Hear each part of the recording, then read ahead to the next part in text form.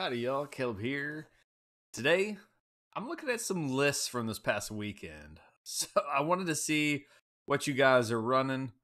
So I can prepare for my own tournaments. I can just copy paste one of y'all's lists.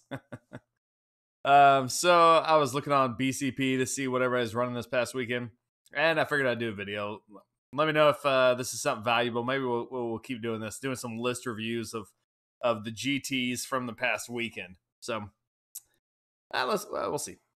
So as I'm looking through, it looks like I found 5 different lists, I think, from GTs this past weekend, and looks like Seraphon was going about 3-2 pretty regularly. So better than my last tournament. I went 2-3 in my last one. That was previous GHB, but so let's break these down. See what if there's anything we can learn from your guys' list. Let me know if I call out your list. Let me know how your tournament went and any pointers you got for everybody. All right, so the first one was from the Armed Forces GT, Armed Forces Day GT. And the first list here is Kevin Engel. He did take a Seraphon Thunderlizard list and went 3-2 with that one. Looks like he came in 16th. And let's break that down a little bit. So we got Seraphon and Koatl, Thunderlizard, obviously. Defend what's ours is the grand strategy that he took. That's the one where, what is that? You're keeping everybody out of your territory. So by the end of the game, if no enemies are wholly within your territory, you get that one. So, as long as you're planning on killing a lot of stuff, then that one is going to be fairly achievable. Just kind of depends on what your opponent is. But this is one where let's kill the other army, let's table them, and we'll definitely get our grand strategy. Triumphs Inspired won't have a chance for that because he's at 2,000 points exactly. Our leaders, we do have a Skink Star Priest with Hand of Glory, always a great choice. A Slon Star Master with Atixi Grubs to give him rerolls on spells, dispels, unbinds, and a heal. That's really good. And Stellar Tempest. Obviously, that's pretty standard loadout for a Slon. I feel like at this point, especially with as many spells are going around right now, that reroll is vital. Our general is a Stegodon with Skink Chief. He's got Prime War Beast, Cloak of Feathers, and Beastmaster. So we got the extra attacks. I love Cloak of Feathers on the Stegodon Chief. Is really good. So we got 2 artifacts so far. We do have a Warlord and a Command Entourage. So we're going to have a total of 3 artifacts. Our other battalion is Bounty Hunters. Okay, that's good. We'll look at that here in a minute. We do have a Skink Priest with Guidance. I've been taking the Skink Priest with Guidance a lot lately just for the extra command point chance. I'm so hungry for command points nowadays that I almost value that over the heals, which I took some time, or Curse. I usually put Curse on something else. Oh, which he's got on his Engine of the Gods. Engine of the Gods with the Fusilier Conflagration and Curse. This is our Mortal Wound output machine here. Always a great pick. And the Saurus Astrolith Banner Bearer there. So he's got some endless spells. If you're planning on running endless spells, the Astrolith Banner Bearer, why do I call him the Astrolith Banner Bearer? He's just Astrolith Bearer. Is a great pick because it does extend those endless spells. Kind of a weird thing nowadays. But that makes it to where the Horrorghast is going all the way across the board turn 1. It's going to go something like 26 total now, 26 inches now. And the Purple Sun is going to go, deploy 8, move 8, plus 6 from the Astrolith Bear. So it can move far too. I shouldn't be doing math right now while I'm doing video. What is that, 20 inches? So not getting them into turn 1, but turn 1, you're probably going to cast that Horrorghast spell. What that does is that shuts off Inspiring Presence, and if they fail it, they have to, another D3 units, models flee. And so that's good because that gives you something to do on turn 1. You're going to be shooting with the Stegodon Chief. You're going to be doing Comet's Call with the Slon, maybe Stellar Tempest. If you've got a good target, you're throwing that Horrorghast into it when you do the Stellar Tempest so that they can't Inspiring Presence, and they're going to lose more from that Horde. You're also going to hit them with, we got a Bastillodon, that's good. So you're going to be hitting them with some stuff to make that Horrorghast hit hard. If you don't go turn 1, top of turn 1, you're probably able to get this Purple Sun into them as well. to make you to make all your shots even more damaging. We've got 2 units of Knights. Are those in Bounty Hunter? Those are in Bounty Hunter. That's good. Knights and Bounty Hunter do great. We've got a video coming up next on Source Knights and Bounty Hunters. And this is exactly how I would run them. MSU Knights in Bounty Hunters supported by a Star Priest. They're going to do some good damage that way. They're going to do work for you as long as you go into Gleation Veterans. And we've also got 10 Skinks just filling out our battle line. A Bastildon, who will be supported by the Skink Priest to give them extra fun stuff to do. And then our 2 Endless Spells, Realm Shaper and... Oh, I didn't even notice the Kroak down here. Nice. We got some Kroak. Are they in Bounty Hunters too? Yes. That's the video after Knights. So that one's coming up too. Our Kroak and Bounty Hunters. If you swing those Moonhammers into a horde, whew, it's fun. It'll do some damage.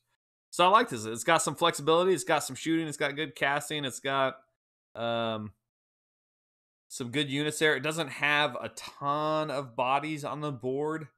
You know, if you lose your Knights, you're basically out of bodies. You don't have really any good screens. So he may have suffered a little bit just from the sheer lack of bodies. That might be why he took Defend What's Ours. It's like if I'm going to win a game, I've got to kill the opponent completely. So fun list. I like it. Well done on 3 and 2. All right, Aaron Green was the next one. He went 3 and 2 also. No, he went 2 and 3. Let's take a look at his list. All right. Oh, Aaron Green's list is a Koatl's Claw. Nice.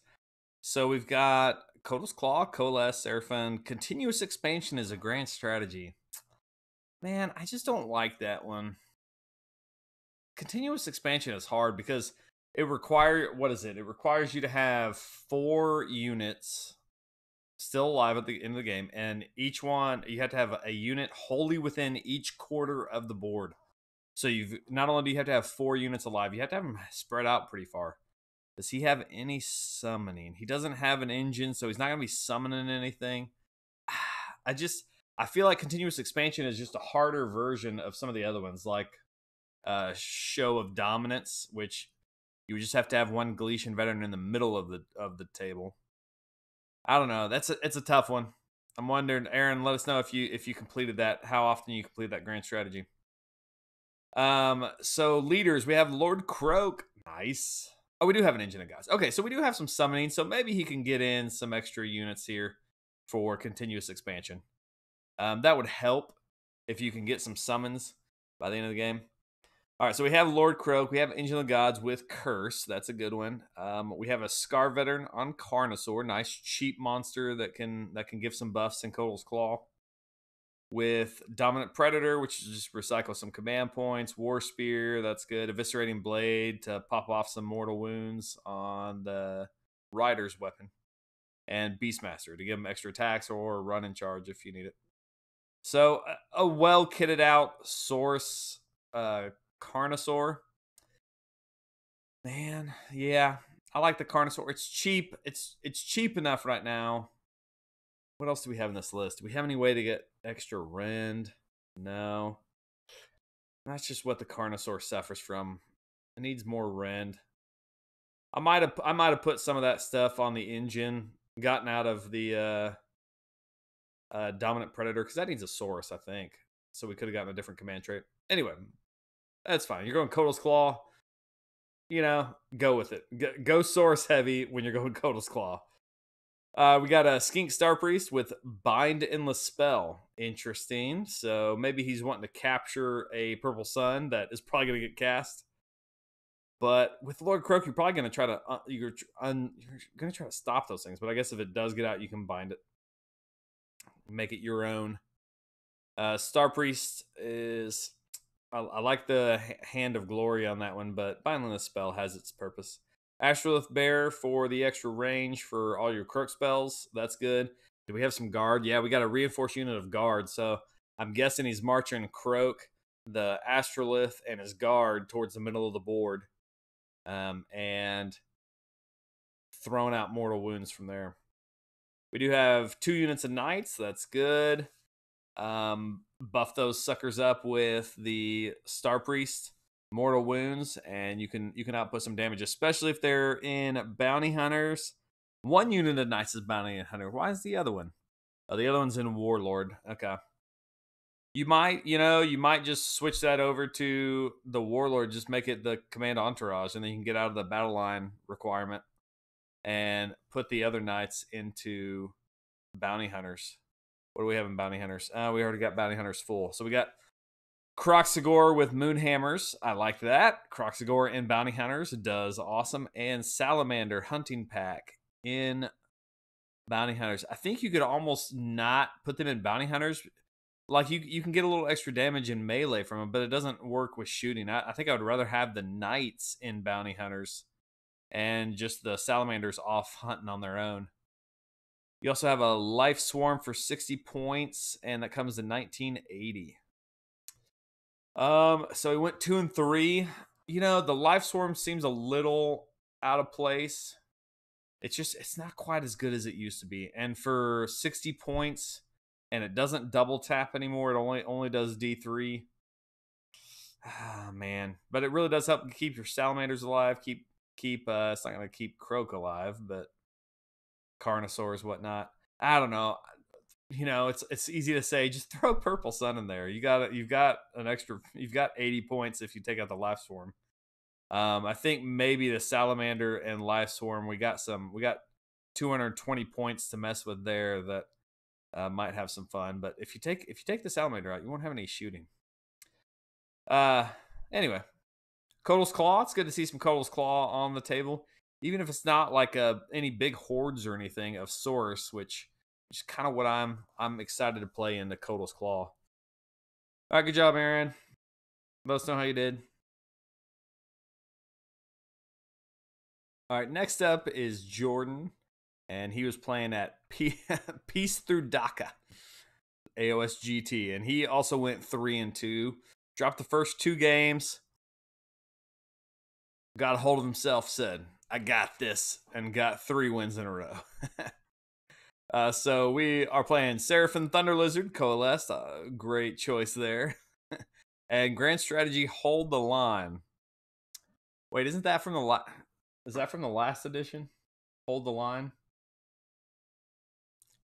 Is this? No, he's got bounty hunters. Okay, maybe I don't know what the Grand Strategy is there for Hold the Line, but let me know what that is. Maybe it was some kind of special thing for their JT or something. This list right here. I like this list. This is one of my favorite lists that we're looking at. Definitely a list I might run.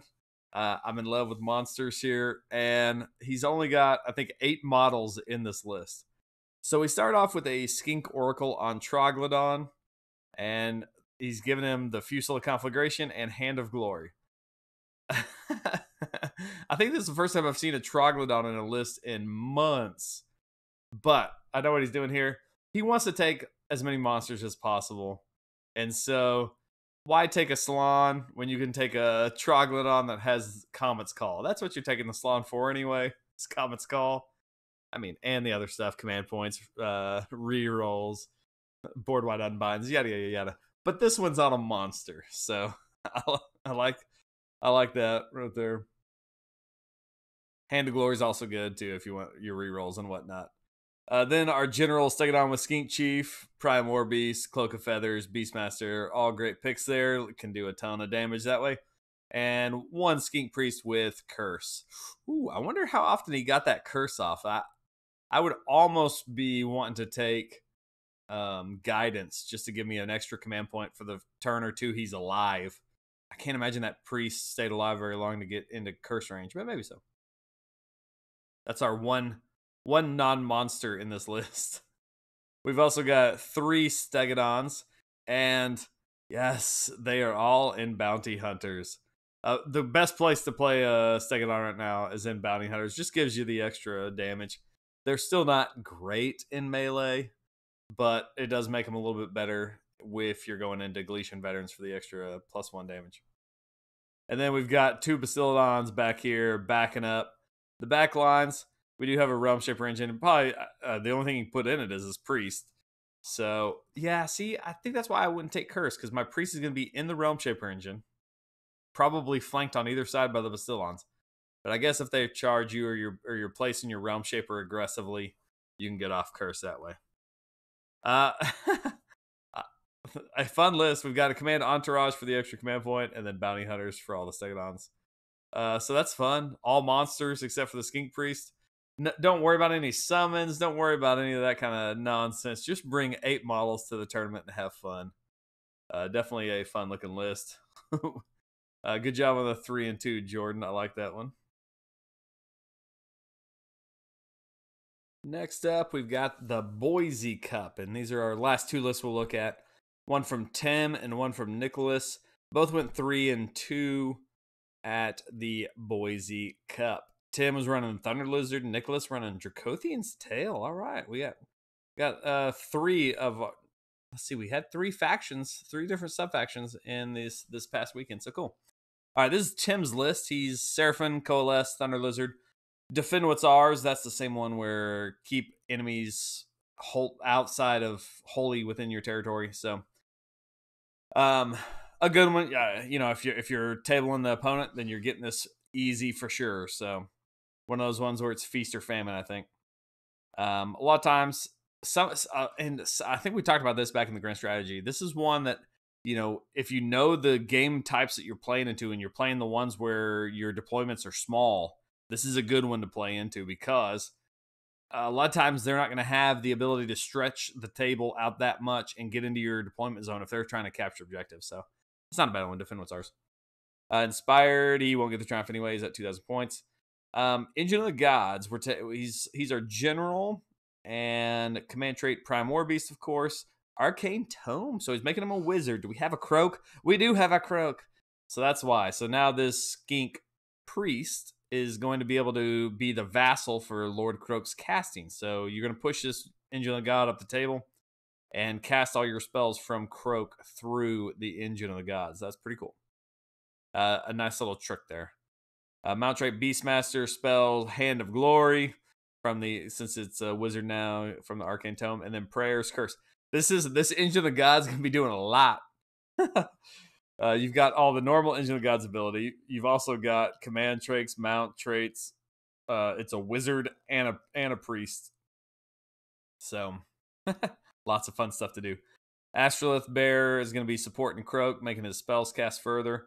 What endless spells do we have? Purple Sun and Cogs. Okay, we know it. We know what the loadout here is. So artifact Fusel Conflagration for the bear. You got to put that on somebody. So and then Lord Kroak.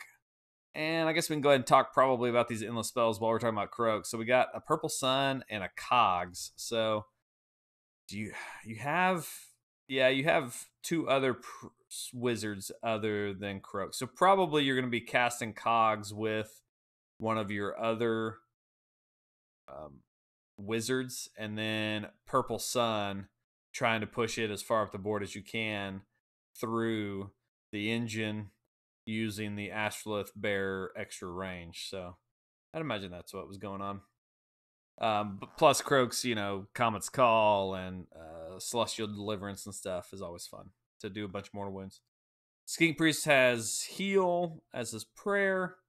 You should have enough command points between Kroak and the Starseer. At that point, since Kroak gets an extra roll, you can go with Heal on Priest to keep your Bastillon or Engine of the Gods topped up. Skink Starseer is taking Bind Endless Spell. That's a good one in case they're throwing some spells at you if you want to capture them. Or in this Purple Sun meta, if you're casting your Purple Sun and they cast one and you bind it. So now you've got 2 Purple Suns for yourself. It's always nice. Battle line, we've got 2 MSU units of Skinks and a Stegodon. Is a Stegodon and Bounty Hunters? Yep, we got a Battle Regiment, Bounty Hunters, and Command Entourage. So Stegodons and Bounty Hunters, which gives them extra damage. What else is in Bounty Hunters? And we got some Kroxigor in Bounty Hunters. That's good. We also got a Bastillon to take advantage of Thunderlizard, and we have the Skink Priest to buff him up. And our Kroxigor. Yeah, Kroxigor are fun here in this list because of the Bounty Hunters. You can have a lot of fun with those Kroxigor. I like it. I kind of like what he's doing. He's got a plan with Kroak in the list. You got a plan to make sure you have a vassal to cast through. I guess you've actually got 2 vassals to cast through, and you've got some good spells to cast with it. So I like that. Maybe some, I don't know what to improve here. Maybe I'm wondering if the Stegodon pulled its weight. It does give some little extra shooting, but you might have wanted the guard if you need to play aggressive with Kroak at some point in your matchups. You can easily slot in 2 units of guard, and they go fine in bounty hunters also because they can pop out some damage that way. And you'd have a few extra points left over to play around with. But yeah, looks like it had a play in there with Kroak and the Arcane Tome engine. I like that one.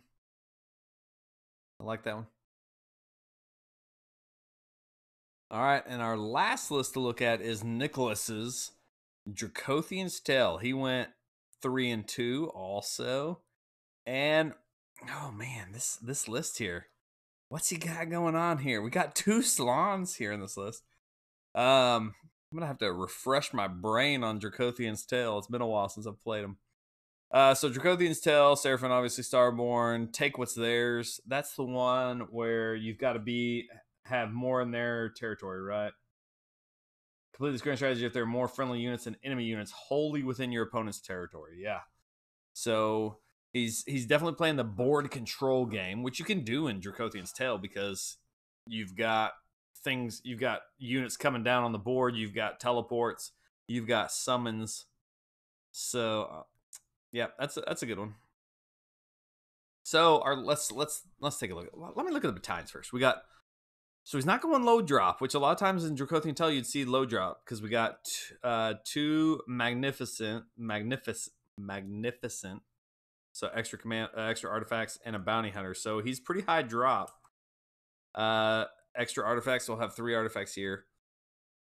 Maybe that's why we got 2 Slans for the extra summoning points, but also to make sure that you don't get your Slan sniped turn 1 and now half your army's off the board. If you haven't played Dracothion's Tail, you can keep half your army off the board, and they can pop up within range of the Slan or Astrolith Banner Bearer. So, no, that may just be summons. It may have to be within range of the Slan. Yeah, man, that's it's been a while since I played Dracothion's Tail. All right, so first Slan is a general ancient knowledge. Some of these are Dracothion's Tail, so he gets extra spell there. Spells taking Stellar Tempest and Celestial Apotheosis. Both of those are good. Kill off some hordes and do some. No, Celestial Equilibrium gives you extra. So that's the healing one. Then we have Artifact Godbeast Pennant just to keep them alive. That's basically like your incandescent retresses from old. You roll once you get killed, you roll a dice and they'll come back. So that just helps you keep them alive, so they don't get sniped turn 1 and half your army's off the board.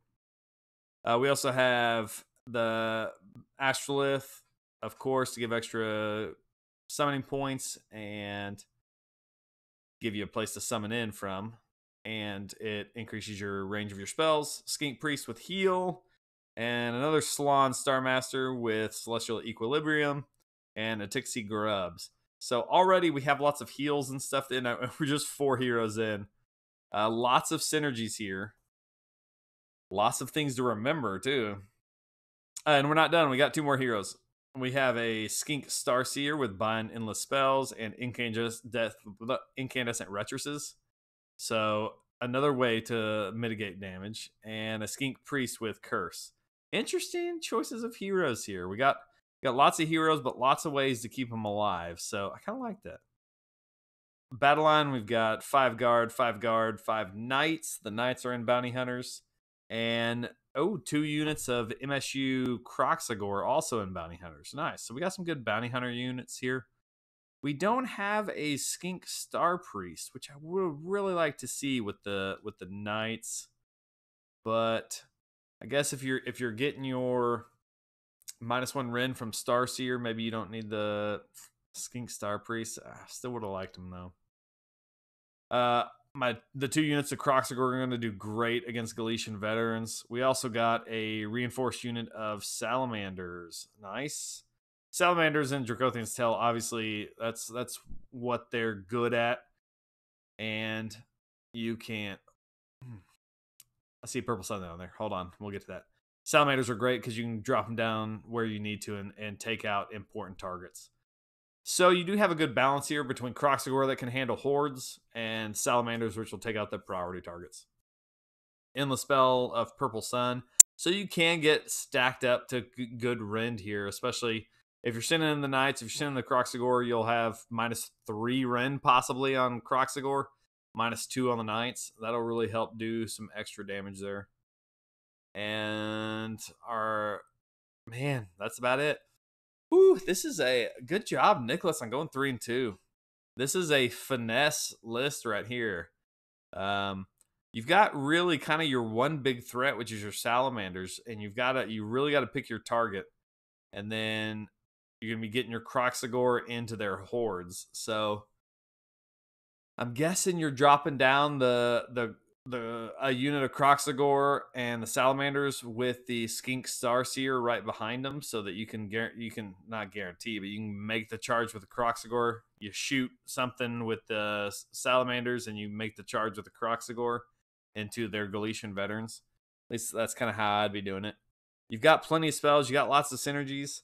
But man, this is a definitely a finesse army. You are going to have some decent summons here as the game progresses.